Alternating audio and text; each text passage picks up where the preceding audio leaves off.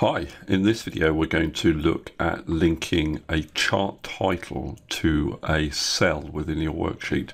So in other words, when we create our chart, its title will be linked to this cell. So whatever we type into this cell will appear as the chart title. So here's our data, it just shows revenue for various regions.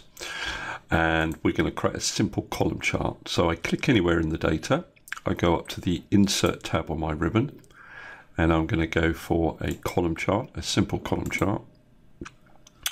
Now, let me just zoom out a little bit so you can see what's going on and drag this over.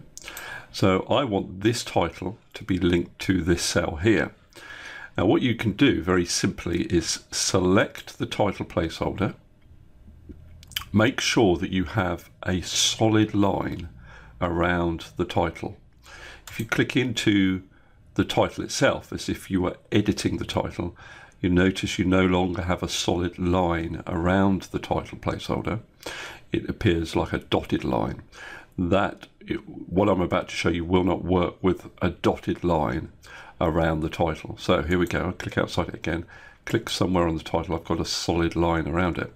Now what I'm going to do is actually create a formula for this chart title placeholder. So I'm going to click into the formula bar to do that, and I'm going to type equals, and then I'm going to click into the cell that contains the title that I want to appear in my chart. So that'll be A3.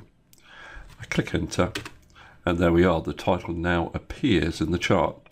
Now if I was going to change this, say ABC Limited National Sales 2014 by region, just editing that cell, my chart title automatically updates now. So whatever the title is for your table will automatically be the title for your chart.